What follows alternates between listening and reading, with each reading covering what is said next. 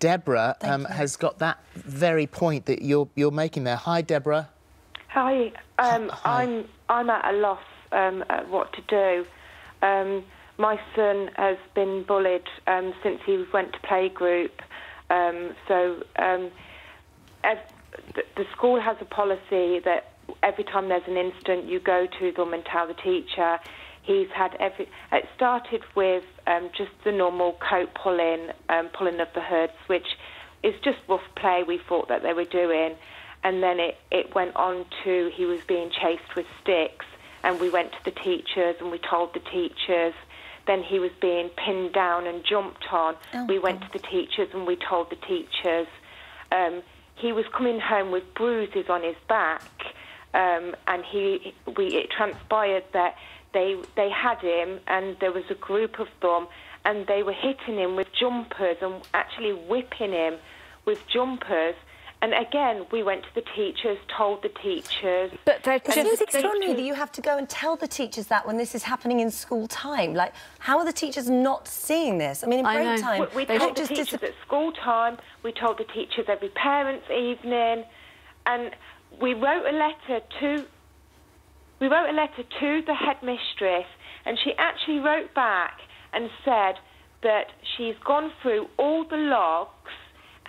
My son had a level 2 because he actually pushed back one time and the teacher caught him, and he had a level 2 punishment.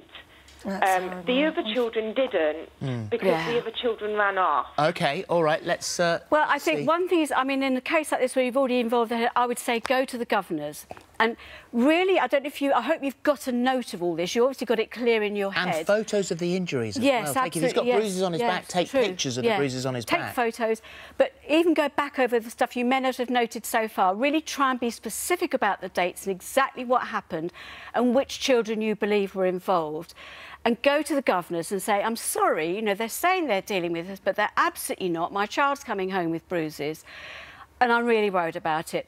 And if the governors don't really take on board your concerns and really get the school being active about this, check. I mean, it varies from different schools according to whether they're free schools, academies or normal local authority schools. If you have to, go to the next level beyond that. Also, there's... What is the next level beyond that? Well, I was saying it varies. That's the trouble. I can't say, because if you're a free school, you know, it goes in one direction. If you're an academy, it's a different direction. Normal local authority school, it's going to the local authority. Maybe we could put the chain of that on our website. On our website. So people know what to do. And certainly on our website, there are all the relevant bullying organisations, and I particularly want to mention one called Bullying UK. They've got a website and a helpline, a really good helpline. Talk to them about how far you've got and what you can do. And the other element I'd want to throw into all this is do other stuff with your son. I think children sometimes it just feels as though their whole life is coloured by what's happening with these school friends. And I don't know what other interests he's got, but find something else that gets him in with a different bunch of kids, probably something structured like going to swimming club or something like that, where he has some other avenue where he can express himself and build some self-confidence and make other friends who have nothing to do. You know, they've all got one another labelled now, that's the trouble, and he needs to help to break out of that and build his self-confidence.